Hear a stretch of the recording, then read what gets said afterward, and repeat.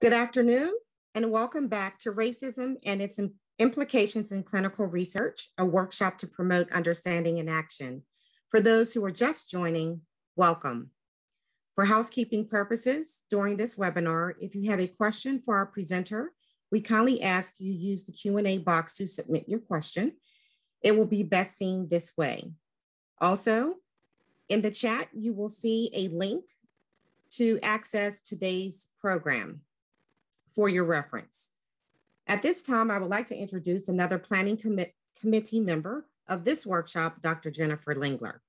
Dr. Lingler is professor and vice chair of research in the Department of Health and Community Systems at the University of Pittsburgh School of Nursing. She is also faculty at Pitt Center for Bioethics and Health Law and NIH-funded Alzheimer's Disease Research Center, where she leads the Outreach, Recruitment, and Engagement Core and co-leads the research education component. Dr. Lingler's scholarship takes an empirical approach to research ethics.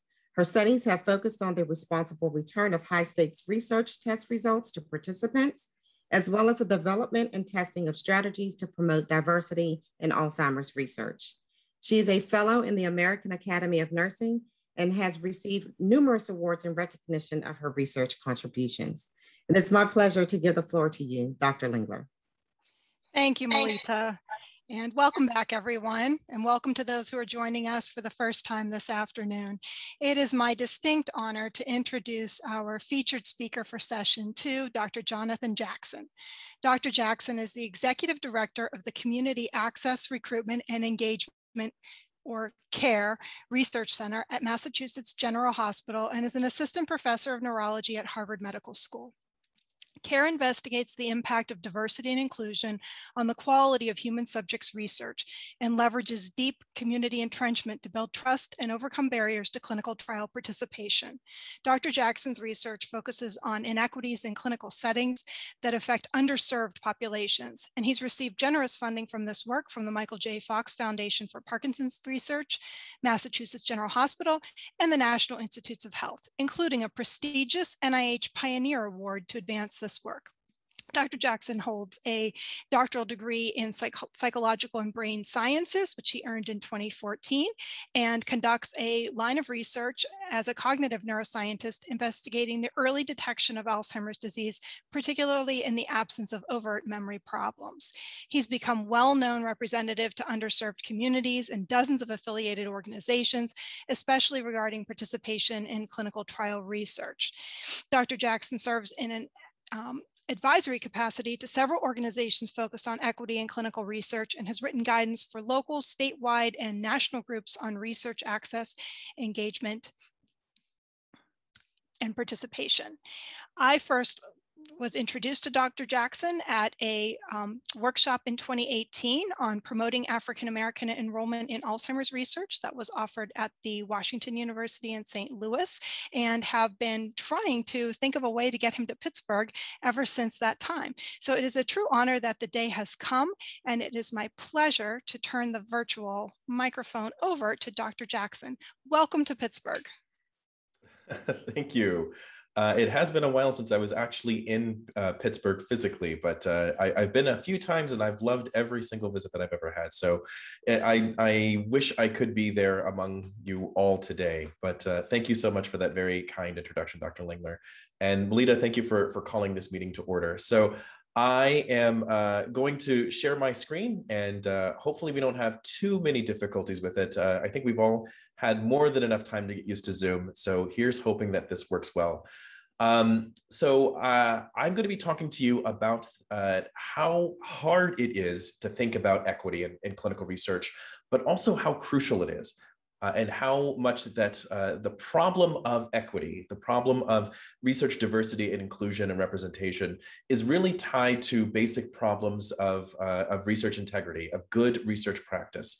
And so hopefully I connect all of these dots for you. And by the end of this talk, we'll all be speaking the same language.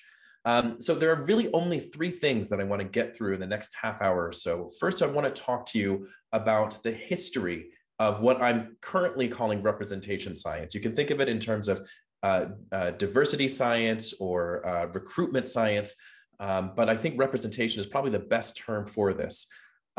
Then point 2 is actually a single slide where we're going to talk about what is meant by disparities. And I think it's a really great foregrounding for part 3, where we're going to talk about why we need to think about biases in selection, measurement, and implementation in order to address the problems of health equity.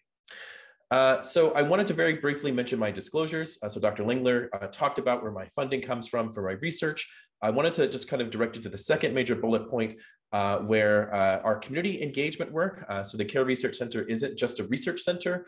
We do a lot of community events in Greater Boston, and those activities are supported by the Amgen Foundation, Otsuka Pharmaceutical, and Us Against Alzheimer's. I want to quickly note that none of these dollars ever go to any sort of research projects or any salaries of anybody at the CARE Research Center. It all goes right back into the community.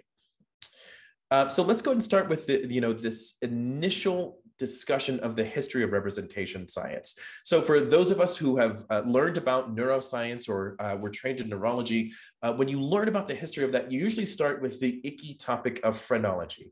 This idea of looking for lumps in people's heads that connects them to different sorts of aspects of moral integrity or intelligence. So obviously phrenology has been widely debunked. But when it comes to talking about representation science, we're actually still doing a lot of the things that are connected to an unethical historical context. And we just need to name that and acknowledge it right from the very beginning. So we're going to start with the past with this quote from Martin Luther King Jr. that says, "Of all forms of inequality, injustice in healthcare is the most shocking and inhuman." And I don't necessarily like starting off with quotes. It can feel a really derivative in certain contexts, but I think that this is really the best way to start.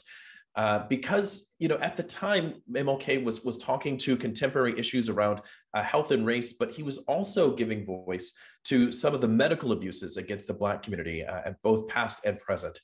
So we know that the Black community is woefully underserved. And this is partially rooted in lots of the debilitating effects of early medicine from the 7th to 19th centuries here in the United States. So where you had really rich, healthy, privileged white folks, they were able to withstand some of these primitive aspects of medicine, like bloodletting or skull drilling. Unfortunately, because of their position as enslaved Africans, a lot of those folks died or were irreparably harmed. And so it actually was mistook for racial differences then. And that was the birth of this concept of what we call racial disparities or inequities. And in fact, American founding father, Thomas Jefferson, said, "Never bleed a Negro." And he's directly quoted for saying that. So even then, the side with the privilege couldn't understand the side of disadvantage, and they couldn't understand the side of suffering. And so they assumed, instead of anything that they're doing, that it was an essential inherent deficiency. And I really want you to remember that, because that's the heart of today's presentation. The side of privilege not only won't, but sometimes they simply can't understand the side of disadvantage. And so they will invent reasons. They'll cite God or science or medicine or Medicare reimbursement rates to justify why the world is the way that it is. And so this happened then, but crucially, it's still happening now. But before we kind of jump into the now, I want to talk about the elephant in the room, which is, of course, talking about the Tuskegee syphilis study, which was conducted by the U.S. Public Health Service from 1932 to 1972. And so even then, even during this time, the individuals who were involved in this study, they weren't told that they were being treated for, they were being studied on the basis of their syphilis, or that they even had syphilis. They were just told that they had bad blood. But they were enticed with something that was called free burials. And they were enticed with free healthcare. But in reality, these incentives were really just ties to keep them involved in the study and to keep other practicing physicians and clinicians with any access to this research population. So the story broke in 1965 as part of, in the civil rights movement, but nobody really cared until the New York Times published it in 1972. So once the New York Times publishes something, it becomes real and it becomes something that is actionable. So within just a few weeks of this date of July 26, 1972, the study was shut down. And what we're taught in graduate medical school was that this was the end of kind of unethical research in the United States. But it turns out that it's not quite that simple. So I'm actually going to skip this slide in favor of jumping to kind of a quick summary of other medical abuses against Blacks. And you can see here that some of those dates lead right up to 1972, but the last two bullet points, as you can see here, go well beyond it. So we know that there is a long and awful history of medical abuses against Blacks that is somewhat well documented, but could be documented, I think, better. However, what I think is less well understood is why we need to talk about medical abuses when this talk is supposed to be about inequities and disparities. Is there really a connection between the two? So at this point, I'm going to show you a brief clip from a video put together by Vox and ProPublica a few years ago, back in 2017, that kind of connects this culture of abuse to the reality of modern day disparities. In a lot of ways, Sims epitomizes the story of American medicine for Black women. It's a system that's failing them to this day. From infant mortality to life expectancy, the racial disparities in healthcare are staggering. The gulf between Black and white might be widest when we look at maternal mortality, with Black women 3 to 4 times more likely to die in connection with pregnancy or birth than white women. And that divide can be traced back to doctors like Sims, who contributed to a long, largely overlooked history of institutional racism in medicine. Trying to understand a historical problem without knowing its history is like trying to treat a patient without eliciting a thorough medical history. You're doomed to failure. All right, and before we move on, I just wanted to give a brief plug to this woman. This is Harriet Washington, who has written a number of exceptional books about kind of the history of medicalized abuse. So Medical Apartheid, which was published about 12 or 13 years ago, is really a must read. It's not easy, but it kind of documents some of these abuses that really haven't seen much of the light of day. So you think it's just Tuskegee and Henrietta Lacks, but unfortunately it's much more. And then her more recent book called Carte Blanche, which actually came out this year, talks about the erosion of medical and medicalized consent. So I just need you to know that there is a rich, rich history that governs the way that we conduct research to this day. And in order to address it, we have to know it first. So here's a plug for Harriet Washington's books.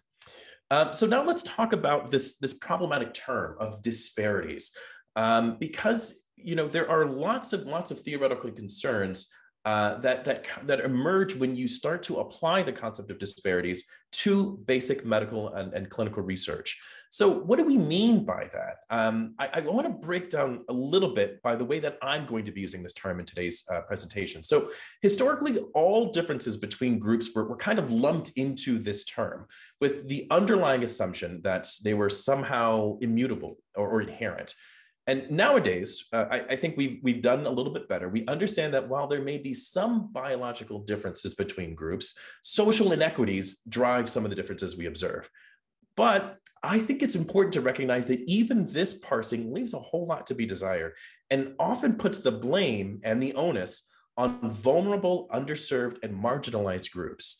So what I'm proposing in this talk is that what we actually think of as disparities, or the combination of social inequities and biological disparities, looks a little bit more like this, which reconnects the work that we need to do with domains where we as researchers really have the ability and the responsibility to assess, model, and limit.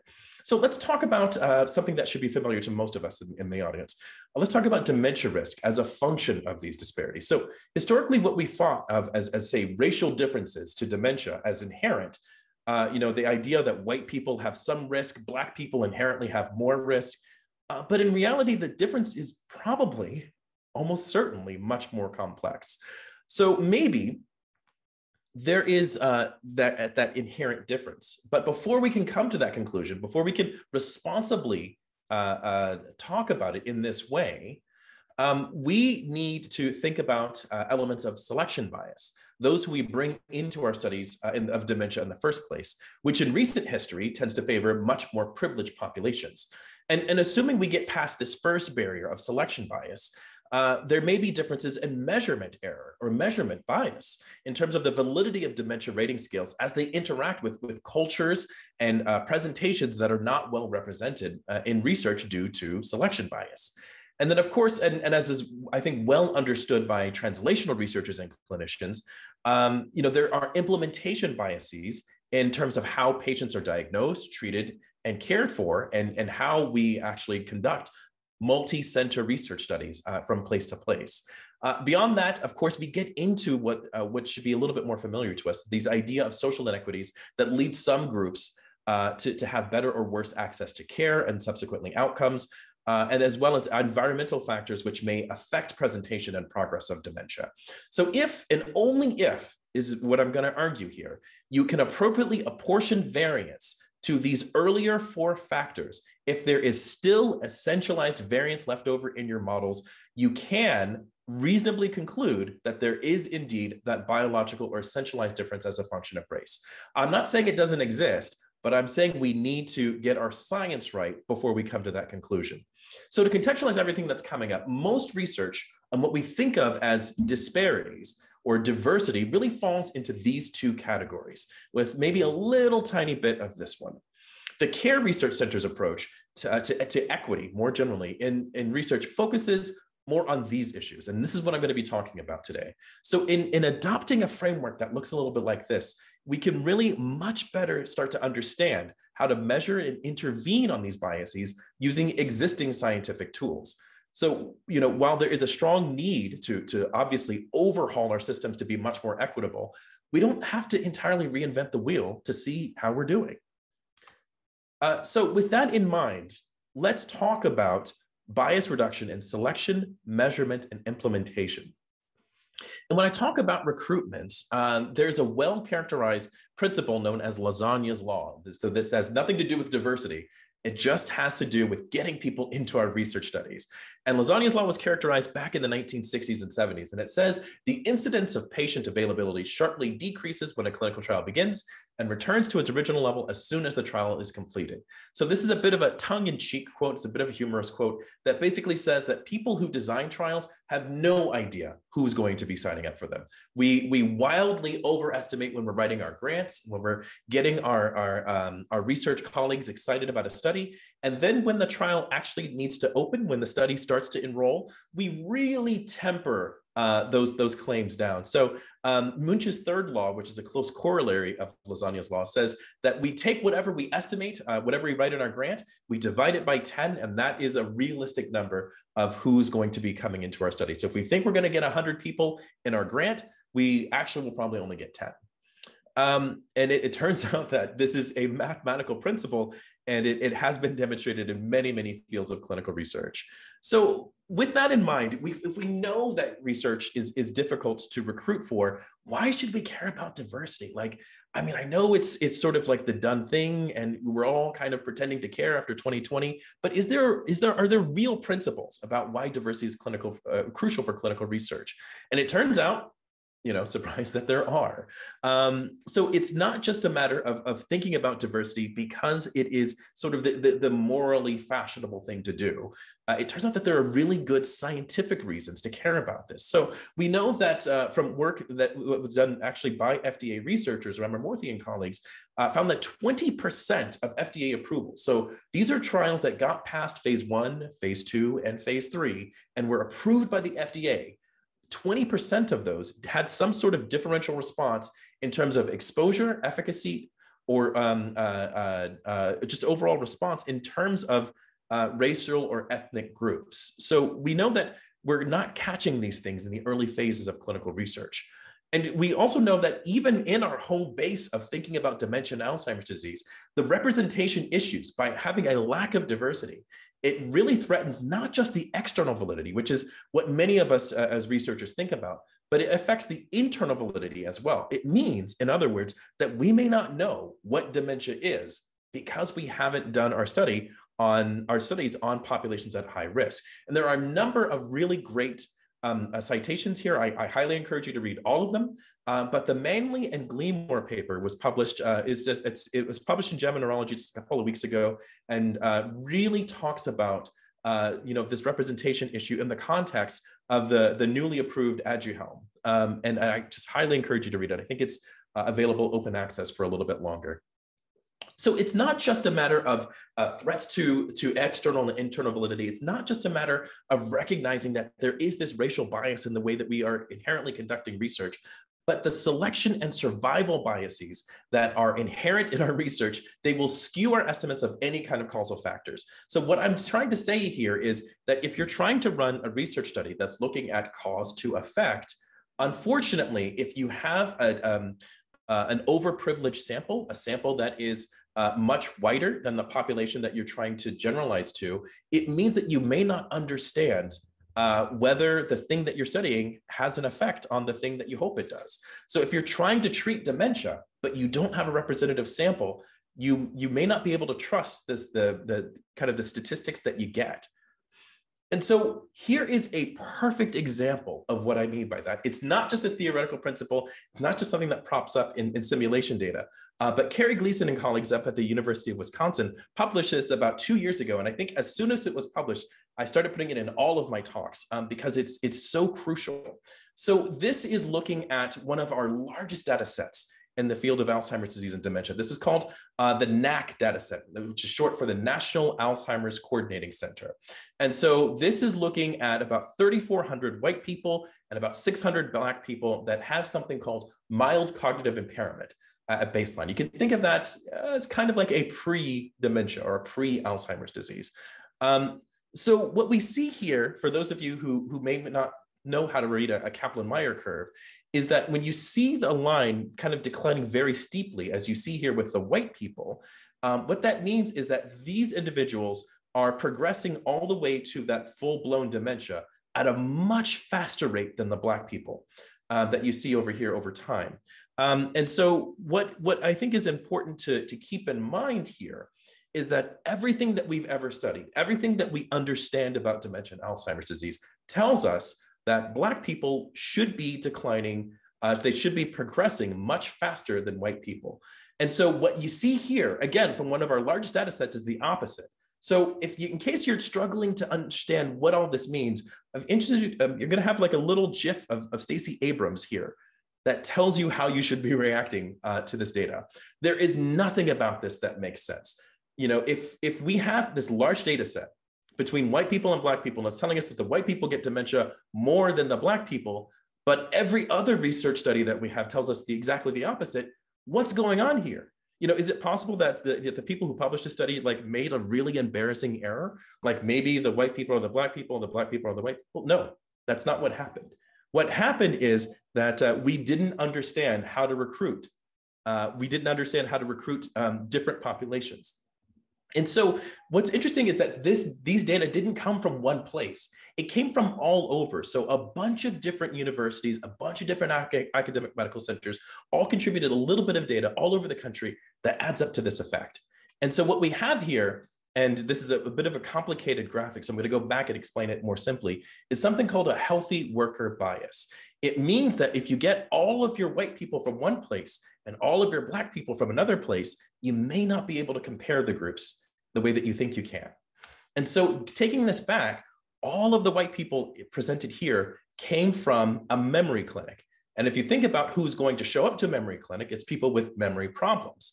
All of the Black people, on the other hand, came from community settings. We went into the Black churches, we did community events, and that's where these individuals came from. They didn't come from a memory clinic. So of course, they're not going to have memory complaints at the same rate as people who came into the memory clinic. So in other words, what you have here is not a comparison of white people versus Black people. You've got memory clinic patients versus people who are coming into a study from a community setting. So what we have here is kind of a danger where you are looking for diversity, but you're not being careful or thoughtful about your selection bias. So what that means is that when it comes to the state of representation science, there's a lot of manuscripts, a lot of publications out there, but there's no clear definitions. There's not a clear data framework or ontology. A lot of the articles that you see will focus on like single site case studies. The metrics that they care about are only focused on enrollment, so those who signed up for a study. We don't really care about everyone else. And so what that means is it's really hard to operationalize or generalize the data that's already out there. There's lots of confounds. We don't even really quite know what a minority is. And then it kind of leads to this question that I have, which is most of diverse recruitment, is that just the byproduct of somebody who is charismatic, somebody who's well-connected in the community, and somebody who is woefully underpaid as a CRC, as a community research coordinator, or sorry, a clinical research coordinator?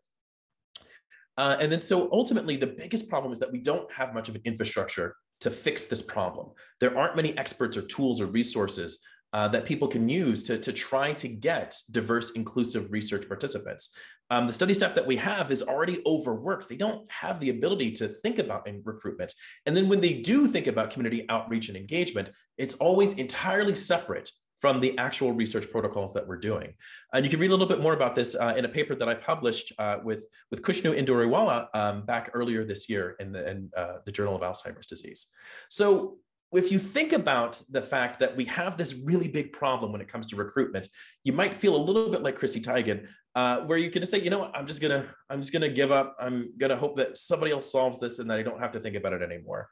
But it turns out that work that we've done at the Care Research Center has kind of helped fix this a little bit. So instead of thinking about the 10 different reasons why we can't recruit diversely and sort of saying, well, I've only got limited resources, I'm going to care about, I don't know, number 6 and number 3 and see if that gets me where I need to go. We have instead tried to take these same top 10 reasons of why it's difficult to recruit or why it's difficult to recruit diversely, and we've built them into an ordered workflow. So some of these map right onto kind of very specific areas. And some of these, like screening, map onto multiple barriers and ones that we are much more familiar with. But ultimately, what you can do is you can take this top 10 list and create what I call kind of a recruitment workflow or an inverted pyramid that tells you how you need to think more carefully about where your research participants come from. So this is a reimagining of the research workflow, where everything you see in the red box is the stuff that we currently care about. And the stuff that we often miss are these decisional states for our research participants, because each of these is some aspect of selection that combines and multiplies in such a way that it may make our research participants that get to this phase highly selected. So I've got a few examples for what I mean in terms of that, but we're running a little bit low on time. So I'm going to kind of cherry pick a little bit. So when it comes to thinking about this work in the context of pragmatic trials, so many of you who are involved in research will do observational studies, or you'll do kind of a classic RCT design, but pragmatic trials are really designed to kind of be that final step of intervention efficacy, because it does really focus on implementing an intervention in a way that people will actually use it, like in their homes. So oftentimes when you're designing a pragmatic trial, you'll use something called the PRECISE-2 framework. So there are 9 domains which are mapped here in terms of how pragmatic your trial is. And if you have a very pragmatic trial, it's this really strong real world evidence. One of the key differences is that most pragmatic trials will randomize entire healthcare systems rather than specific individuals to trials. But there's still a need to strongly think about equity. And stuff that I'm working on as part of the NIA Impact Collaboratory is thinking about modifying this framework for pragmatic trial assessment to really promote equity and representation. So potentially adding a 10th domain, that of value, but also thinking about making sure that you're thinking about these 9 elements within PRECISE-2 at different levels. So thinking about it as the individual or the research participant level, thinking about these 9 elements at the level of teams and institutions, and then thinking about this in terms of larger systems and structural norms. And so when you think about these 9 domains across each of these stakeholder groups, it becomes much easier to think about designing research studies with equity. And so what that means ultimately is, instead of thinking about traditional outcomes, you can start to derive equity outcomes across many aspects of these very, very complicated research designs. Another thing I want to talk about very quickly about is the concept of race and dementia. And I'll probably end up kind of concluding my comments after talking about this. So we know, and we've heard from many, many studies, that African Americans are 2 to 4 times more likely than whites to develop dementia. Latinx individuals are about 1.5 times as likely. A lot of this is commonly attributed to comorbid factors in vasculature, so stroke risk or diabetes risk, things like that. However, we need to be thoughtful about the way that we're using race in research. So usually we use it for one of 3 reasons: as a construct, so to kind of make our analysis simple. We use it as a variable in our studies. So we say, race is our proxy variable for genetic variation or for some aspect of genetic ancestry, or sometimes we use race as a marker for racism. So we'll say that if you are a particular race, that means that you have been marked for some kind of selection effect for access to healthcare. But none of these are good reasons to ever use race in our research studies. There is no justifiable bias for ever using it for anything as one marker of enrollment, honestly. So it's actually, the way that we use race right now is a conflation of all 5 of these proposed levels of bias, which tells us absolutely nothing scientifically. So if we're going to be talking about it, and this will be my last slide, or second to last slide, if we try to think about using it for these 3 reasons, if we try to use race as a construct, we're really committing that violation of a measurement error. Because it is not a great proxy for socioeconomic factors. And it tends to really limit kind of the validity of our studies. If we want to use it as a variable, we know that it's also not a good marker of genetic variation in ancestry. There's more variability within races than there is across races. We hear this time and again. Race is often tied to the US Census. And if you've ever looked at the way that race is documented in the US Census, it changes a definition every decade. So if you're running a study in 2008 and basing that on the 2000 census, you can't run the same study in 2021 based on the 2020 census, because they're entirely different ways of documenting racial variation within the same country. And then finally, when we think about race as an indicator of racism, it tends to be a conflation of selection bias and measurement error, because it sort of unfortunately shifts us from thinking about the barriers to thinking about individuals who have been victimized by this. And it really creates misleading monoliths for both racial minorities and majorities. So the advice of, you got to go into Black churches to reach Black people, that really works for Black people who go to church. For a lot of other folks who identify as Black but don't connect socially that way, you're not going to reach these groups at all. So, ultimately, the bottom line is to treat people as people in both your clinical research and care. And you really need to think about kind of a fundamental intersection of the way that you implement your studies with different kinds of biases of implementation. I'm out of time and I want to get to some audience discussion, but I wanted to kind of conclude with some of the kind of the most thoughtful wisdom that I have received on this topic. So, we've talked about these very complex aspects of race and bias and equity, but ultimately the best way to think about all these things is to follow the words of I think somebody that we could all regard as a hero, and that person is MC Hammer, who wrote this on Twitter in February: "When you measure, include the measurer." And I will conclude my talk on this comment and open it up for a little bit of questions. So thank you so much for your time. I'm sorry for going a little bit over, but I'm hoping that I can address anything that was unclear in the Q&A section.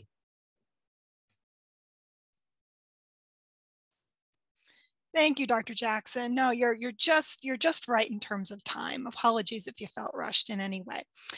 So as a reminder, folks, you are welcome to submit questions. The best place to put them is in the Q&A.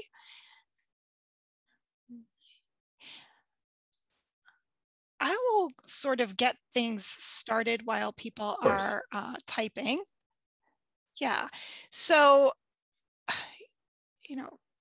really fantastic presentation. On a selfish note, I really enjoyed and related to the examples that you drew from the Alzheimer's research world.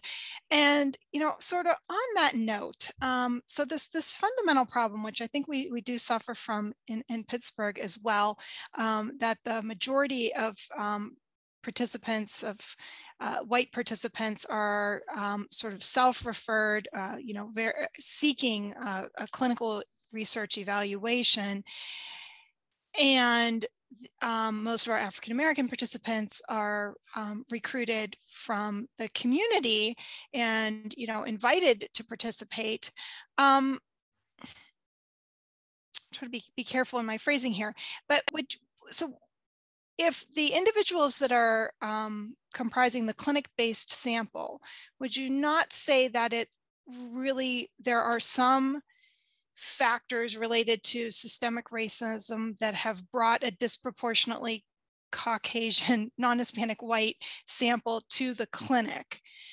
And how do we, in practical terms, try to overcome those issues? Yeah, so that's a great question, and I think that is kind of the conversation that I often have with people, which is we've got this problem. What do we do about it? Like, I know that we need to do something, but what is the thing that we do? I don't want to do an even more wrong thing here. So when I give research consultations, which I do for free, so if anybody ever needs help with their research and kind of recruitment, look me up. I'm happy to help. I often tell researchers that there are two options. You can either change a thing or you can explain why a thing can't be changed. And so obviously, the best of all worlds is to do both, wherever you can. But in this case, I think that the advice is sort of twofold. So number one, we really need to stop relying on race as any kind of marker of anything, frankly, in our studies, other than somebody's racial identity. Usually because we're trying to use race as a proxy for something else, we should just go figure out what that something else is and measure that instead. So let's model some of these aspects of privilege that kind of differentiate a clinic sample versus a community sample. Because it turns out if you look at these two groups, they differ on a whole bunch of other demographic factors beyond race. The people that come into our clinic are also disproportionately likely, for most research, they are disproportionately likely to be male. For us, in dementia research, they are disproportionately likely to be female. They are disproportionately likely to be wealthy. They are disproportionately likely to have a master's or a doctoral degree. They are disproportionately likely to live in a suburb along the east or west coast of the United States of America. So if you are not all of those things at once, you are likely to be underrepresented in clinical and in kind of you're in clinical research studies more generally, but also our clinic-based samples that we often pull from our research. And so if you can't change that, and let's just say that the way that your academic healthcare system is set up, with insurance and reimbursement, you just can't get there. I understand, but you need to explain that to your local community. You need to advocate for change. But most importantly, as a scientist, you need to be modeling those sources of variance, because I guarantee you, if you learn basic statistics, anything that you kind of miss in terms of modeling tends to be kind of variance that rolls into your error term. And if you think about this from a biostatistical point of view, and the larger your error term, the harder it is to see the stuff that you're looking for. So by modeling that, you're not just giving yourself a chance to be more equitable, you're giving yourself a chance to see the stuff that you're looking for in the first place. So, it's not just one of those things where it's, again, like the noble thing to do. This is the way to make it easier to see the stuff that you're actually excited about. Excellent. Okay, we've got lots of words of praise for your talk coming in through the chat.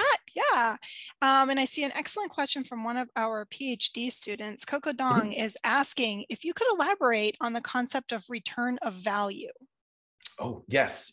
I had to go really, really fast in that. But so the return of value is a term that was popularized by Consuelo Wilkins at Vanderbilt and Meharry. And if you don't know the work of Consuelo Wilkins, and you do anything related to equity in research, you need to stop listening to me, exit out of this talk and go and look up her work and follow her on Twitter, because she has much more profound thoughts than I ever will.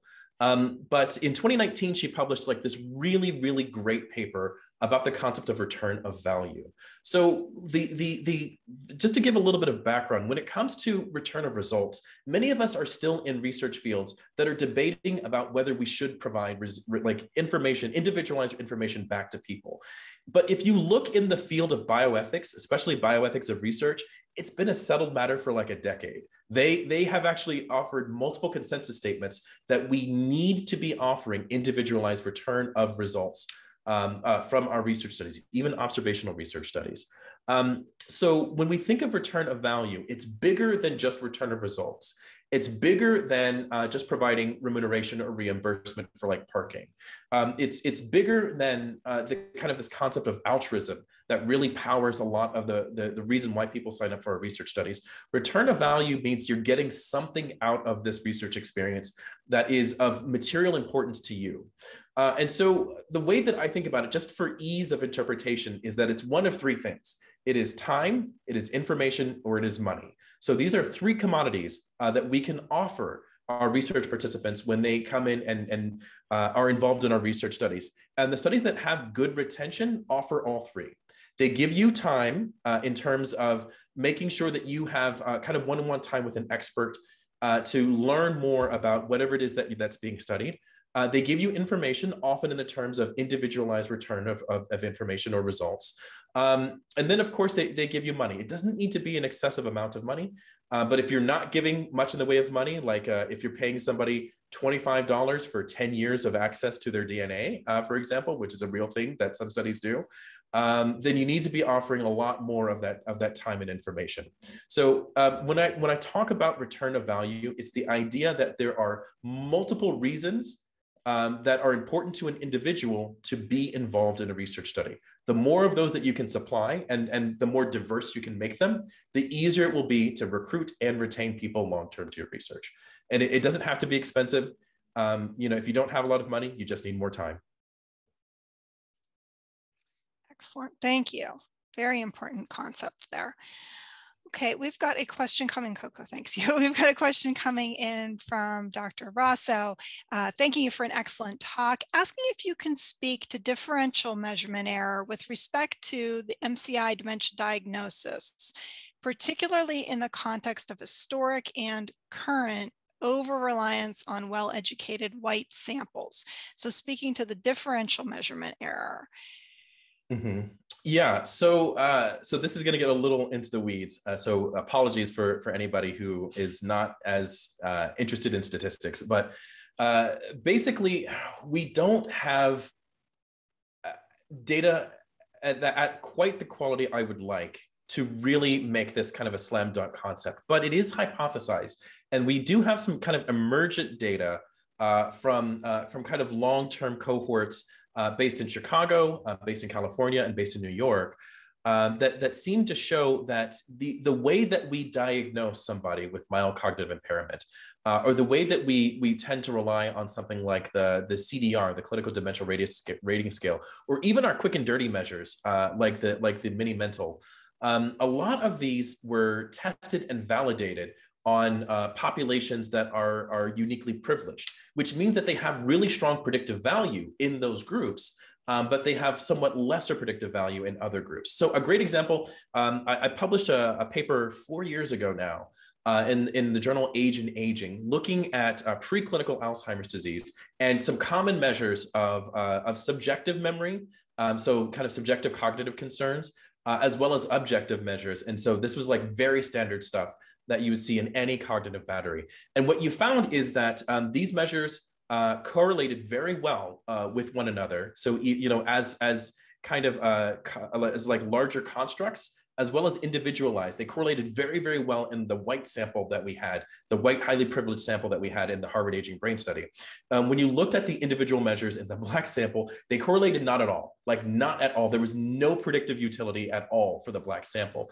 And so again, this is not an issue of white versus black. This is an issue of privilege versus less privilege. So most of the white people came to the Harvard Aging Brain Study from clinics. Most of the black people came from community samples. And so what we have is kind of this emergent problem that as we start to get larger and larger research studies within the field of Alzheimer's and dementia, and as we start to get more and more diverse samples, we are going to have to go back and reevaluate the utility and the predictive value of these measures that have been honed on a very white, very privileged sample.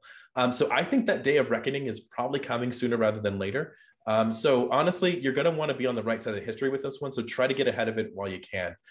So again, if you can't change it, like maybe you don't have the, the ability to kind of revalidate like the mini mental with a diverse sample, just make sure that you're modeling on the basis of some of these aspects of privilege and introduce that into your models to try to offset as much of that as you can. Okay, so speaking of modeling, the Pittsburgh audience is really interested in, in your recommendations on how we can really take more methodologically rigorous approaches to try to, I think, account for some of these issues. So following in that theme, we have a question from Dr. Shaban. She is asking, how do you conceive of modeling intersectionality when they're interlocking systems of oppression based on multiple identities? So her example is a Black man with a physical disability, an Asian American woman. So when you have multiple interlocking systems of oppression, how can statistics save us here, Dr. Jackson?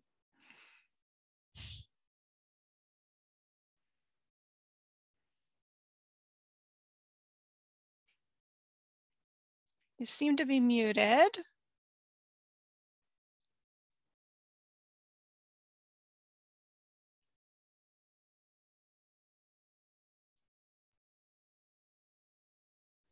All right, I apologize. My computer froze. I've got a backup laptop here just in case things go south. I might be a little overly optimistic, but I do think statistics can save us here. And it just turns out that if we can use more flexible modeling techniques, it becomes possible and even encouraged to think about modeling aspects of intersectionality. So there's a word of caution. We need to be careful about what we're modeling here. So again, I feel very strongly that race should not be something that we're modeling. We should instead be looking for those elements of socioeconomic or demographic privilege, and then modeling those intersectionally as well. But if you think about kind of your basic structure for like a hierarchical linear model, we can start to nest some of these variables within like a very, very basic linear mixed model design. So, intersectionality is tough to do if you're running like a t-test or a basic ANOVA, or even like a regular old run-of-the-mill like linear regression. But as you start to move into much more flexible methods like hierarchical linear modeling, it does give you the ability to start to think about these things more intersectionally as you kind of nest some of these models together. Now, I think that we'll probably have to move beyond hierarchical linear modeling into canonical analysis before we can really get this going in a way that I think is truly effective. And maybe that will be my quest or the quest of the next generation of researchers after me.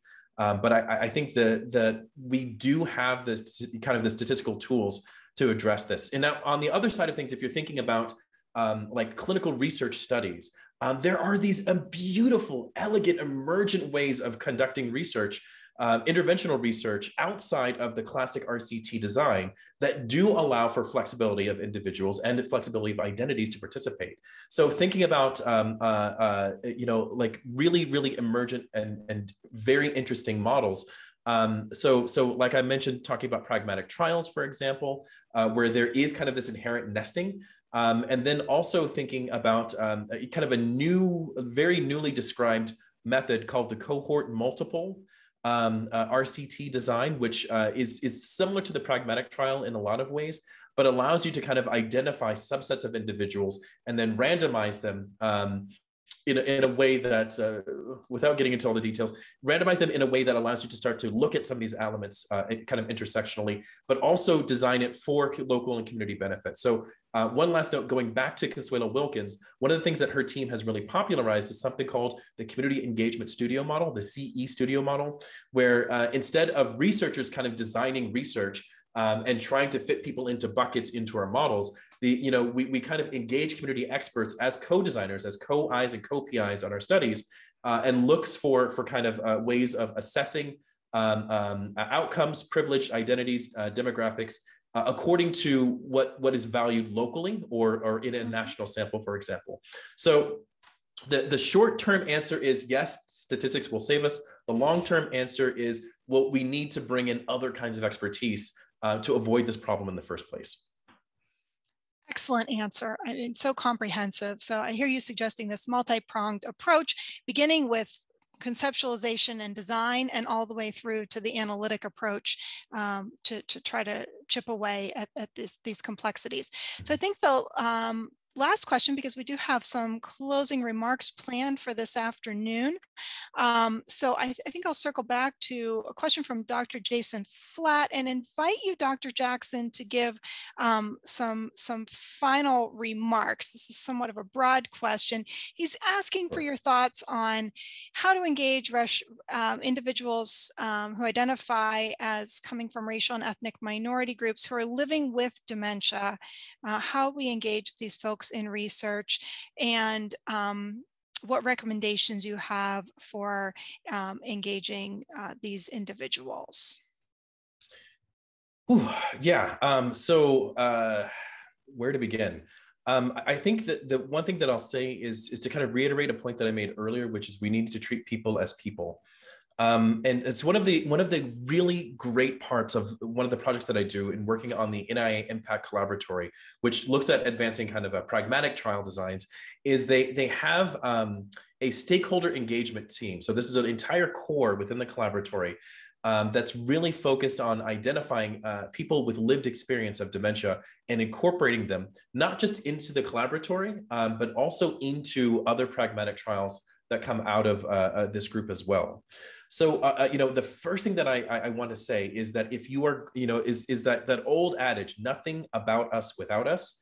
So, while I can speak to kind of the experience of being a racially minoritized individual, I can't speak to the experience of somebody who has, direct experience of living with dementia. These folks need to be part of your research studies. They need to be part of your care models. They need to be part of your patient and faculty advisory councils, your patient or family advisory councils rather. So the first thing you got to do is kind of incorporate them into your workflow. The second thing is that if you look at the Dementia UK has like really great policy on their website about planning a dementia-friendly meeting.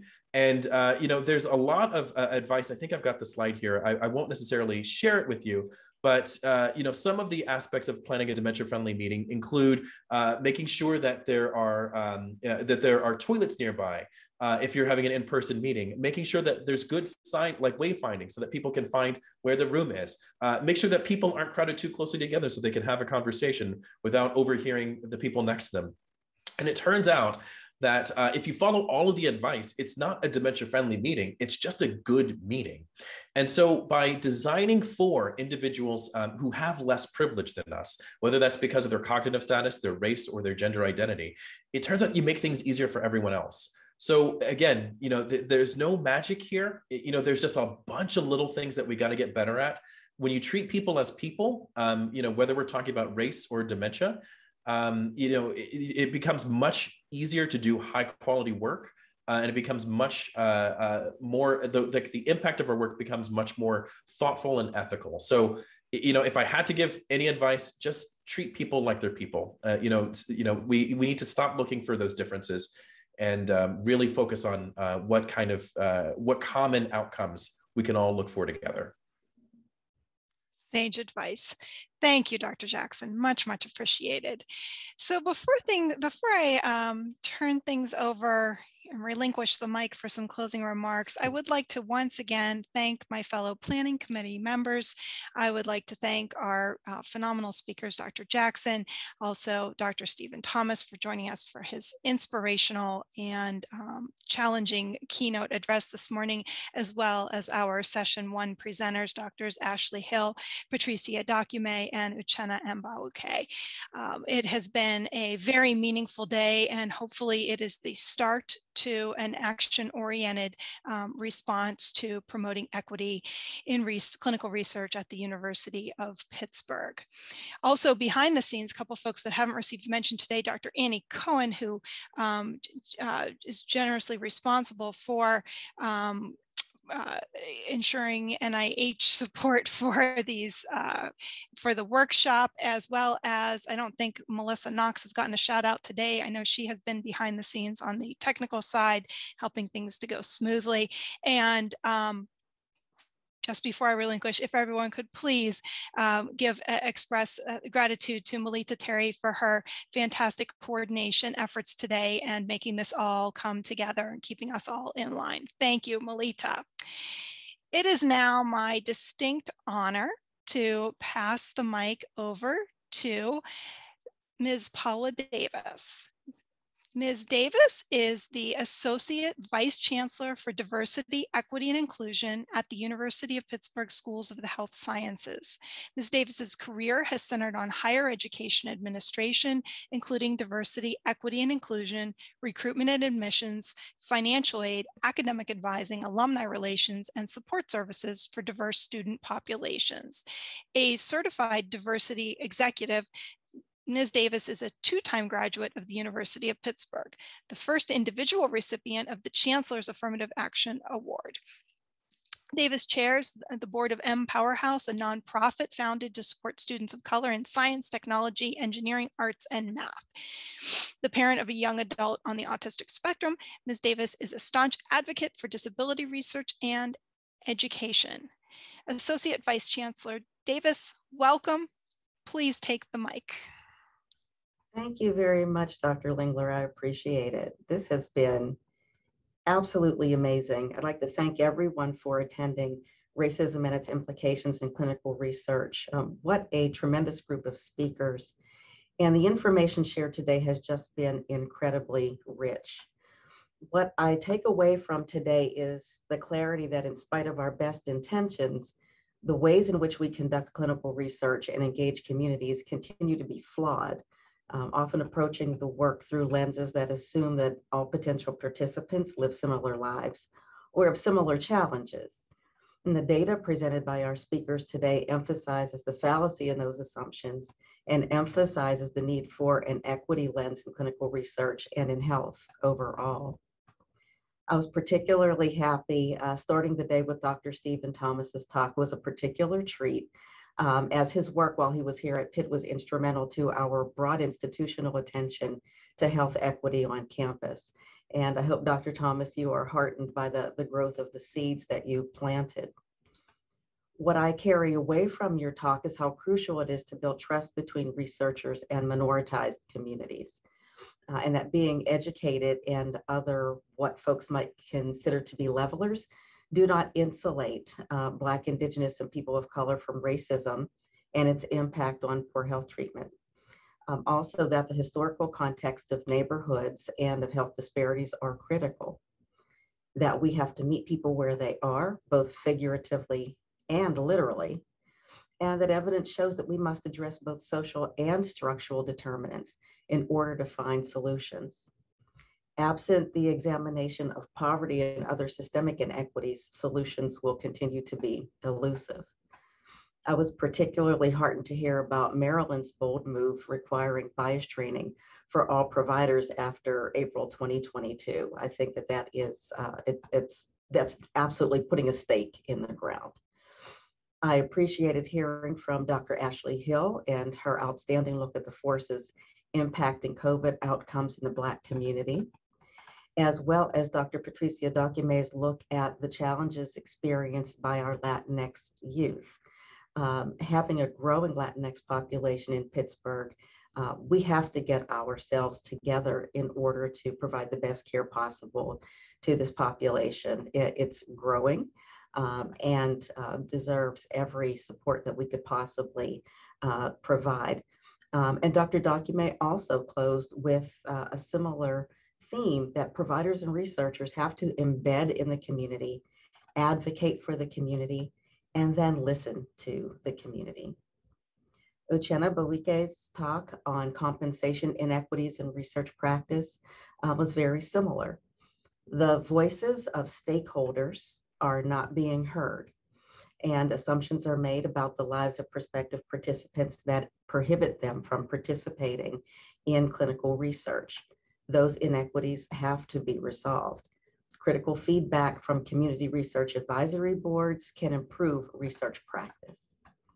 And finally, I really thoroughly enjoyed Dr. Jackson's talk and the historical perspective that race-based medical abuses gave rise to healthcare disparities. As arguing that what we categorize as health disparities is akin to population blaming and may arise from the impact of racial bias in research methods and on care. The view that if recruitment pools aren't equitably selected, the comparisons will be flawed or skewed. And finally, using race as a construct is basically committing measurement error. It's not a proxy for socioeconomic status or many other factors that researchers might use as markers of communities versus individuals, and it lacks empirical definition. At the end of the day, we have to listen to and engage people in the community and stop making assumptions about how individuals engage with their environments and their health. We have to co-create the examination and analyses of issues and potential solutions, and recognize that researchers bring who they are to every aspect of their work, from hypothesis to analysis. So in addition to just practicing good science, examination of researcher bias and positionality are critical. And I'd like to close with one of Dr. Thomas's quotes. Nobody is safe until everybody is safe, and nobody is healthy until everybody is healthy. Thank you so much for being with us today for this outstanding event. Melita? Thank you, Paula. Thank you so much for giving closed remarks. I want to thank everyone for attending this workshop. This idea was birthed in wake of George Floyd and how we can do better as an academic community, as far as clinical research is concerned, to do our part in making the research community better with underrepresented communities. I am indebted to the planning committee, as Dr. Jennifer Lingler mentioned. This could not have been done without us locking arms and being committed to making sure that we opened up the platform to begin this difficult conversation that really requires all of us to evaluate where we are and where we should go, and definitely looking at the past to make sure that we are moving forward in the right direction. So to that end, I would like to say thank you to everyone. Please keep your eye open for an email that will ask for you to complete a short, very, very short survey. It should take about 2 to 3 minutes about the content of this and effectiveness of this workshop. Again, thank you and have a wonderful day.